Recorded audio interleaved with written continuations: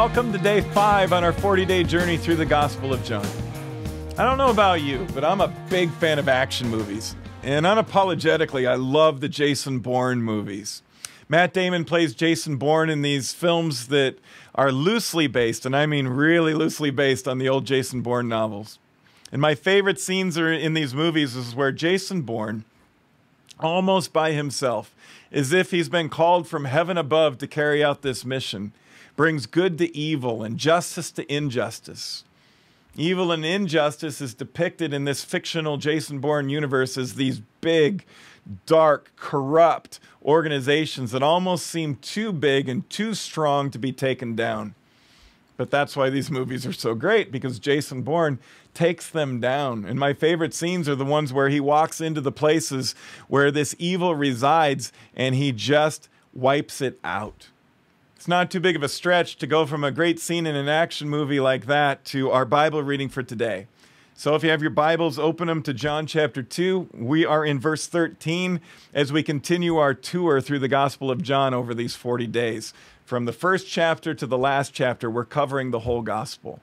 This is the famous action story of the Gospels where Jesus walks into the Holy Temple in Jerusalem, flips the tables, drives out the money changers, and shouts for the crowded temple to hear, "Stop turning my Father's house into a marketplace."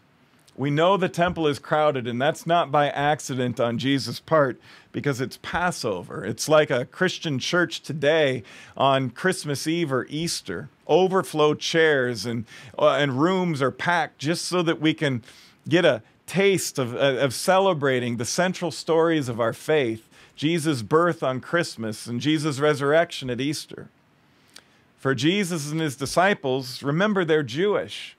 And like a lot of Jewish people living in the Middle Eastern first century culture, they make these religious pilgrimages to the Holy Temple in Jerusalem, which wasn't just another local synagogue. It was the central house of worship for God's people, because it was the place where God resided. Inside the Ark of the Covenant, which of course is depicted in another great action movie from way back when, Raiders of the Lost Ark, the Ark of the Covenant resided inside the most sacred room, this sanctuary called the Holy of Holies in the temple in Jerusalem.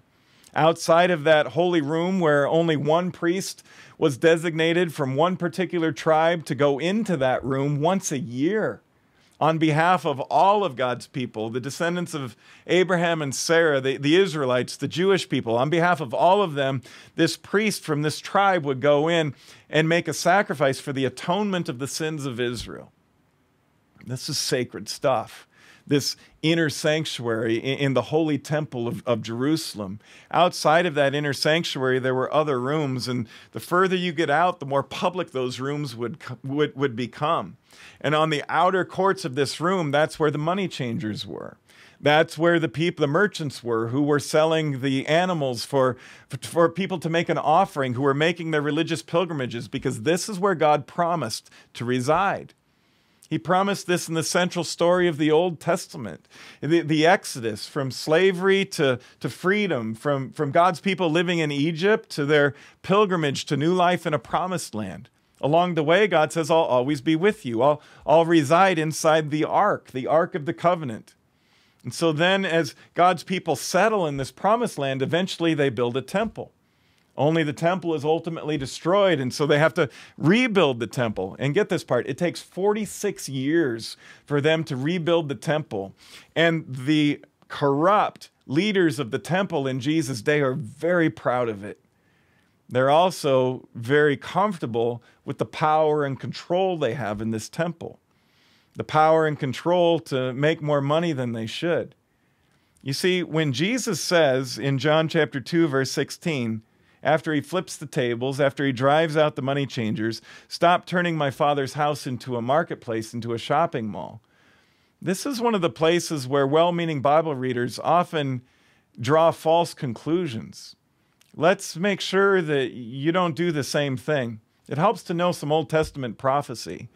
In other versions in the Gospels of the New Testament of the same story, in Matthew and Mark, Jesus says, "My house, my Father's house, is a house of prayer."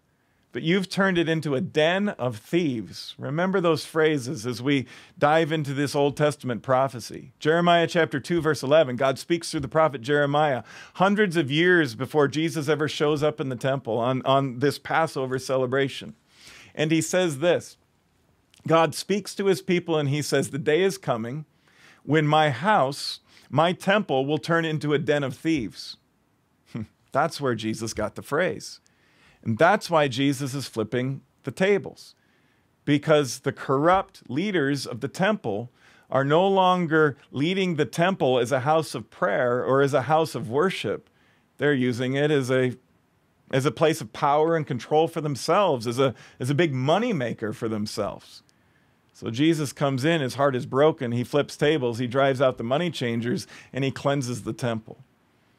He wants nothing to do with it the way it is. He is this action hero who's marching in and going face to face with the big corrupt powers that exist in his world, and he's taking them on and he's tearing them down. In fact, as we move to the end of the story, we get to the best part. That not just Jesus flipping tables and driving out the money changers for trying to make a dishonest profit by exchanging money. They said, your Roman currency isn't good here, so you have to exchange it, and we're going to take a huge, corrupt, thievery level of profit from you. Or the merchants who would sell doves or sheep or cattle to be made as sacrifices to God for the religious pilgrimages, who would make their Passover pilgrimage and then would want to bring their atonement offering to God in the holy temple while they were there. It's like buying a Big Mac at an airport. They drive the prices up because where else are you going to go to eat? They've got you. You have to buy the offering there, so they just drove up the prices. That's corrupt, Jesus says. You can't treat my people that way. This should be a house of prayer. This should be a house of worship. Sell honest goods for an honest price. And Jesus has no problem with it. But do it in corrupt ways. Do it in ways just to hold on to your power and control. And Jesus is going to clean you out.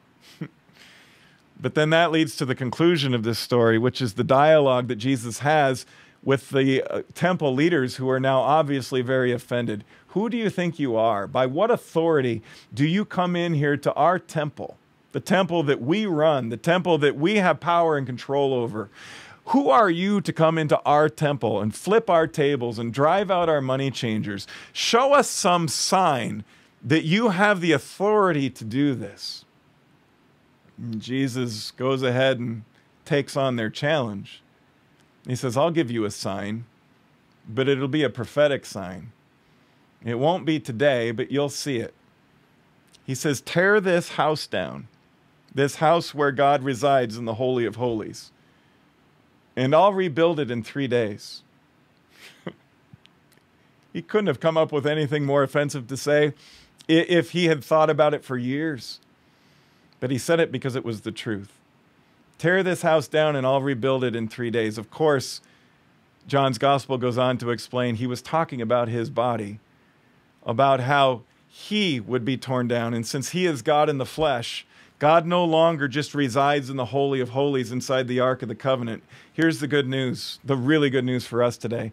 God is with us now through the Holy Spirit of Jesus Christ, the Holy Spirit of God. God is present with us. God is not bound to just one place in one holy temple in the holy city of Jerusalem, but God is on the loose. God is on the move, and God is with you, whatever you're up against today. What a good God we worship. Jesus wanted to make sure that we understood this. And so he said, actually, I'm the temple. Actually, I'm the presence of God. Actually, I'm the one that you should be following and worshiping. Tear me down, and three days later, Jesus prophesies, I will rise from the dead. This is the Jesus we follow. This is the adventure that he invites us to take with him. And it just keeps getting better. We'll see you tomorrow where we will take a closer look at the most famous verse in the whole Bible.